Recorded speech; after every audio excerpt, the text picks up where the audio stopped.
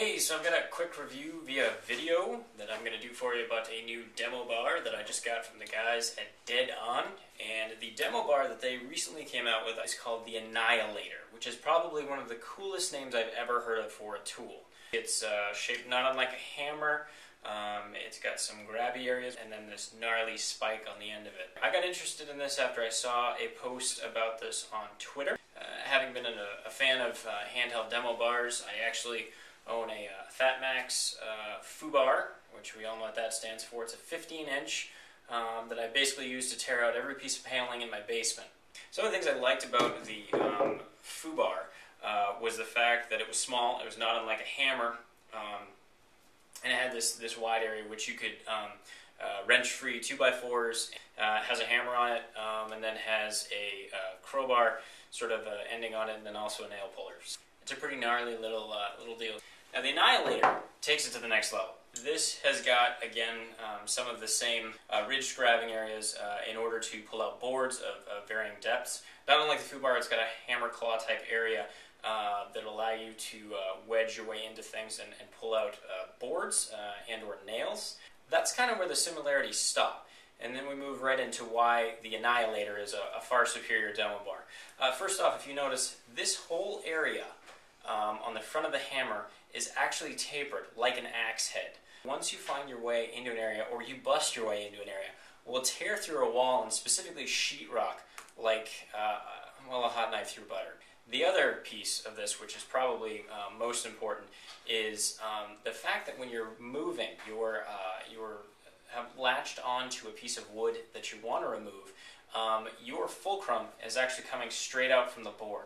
Whereas with the FUBAR, you're coming onto the board, and then your fingers, again, are going to be resting against the wall or potentially some other dangerous area. Again, with the Annihilator, this area right here is going to be jammed right up against the wall, and it's going to leave you plenty of room out into the room to really yank it free from what you're trying to do. The other thing which can't be overlooked is this giant, massive spike on the end of it. I pierced a concrete block with it, not in a wall, mind you, but on the ground, and it worked with amazing force to just break through things. Because of the way it's set up, it actually becomes more of a handhold. You can actually just ram it right into the wall. In addition to having the nail puller that you find on the FUBAR, there's also some socket size holes where you can loosen and remove nuts. I've got one here that's about 5/8, 3/4 inch, and then one here that's about 3/8 inch. Not something you'd think you'd need until you were like, hey, I don't have to go get another tool to do that.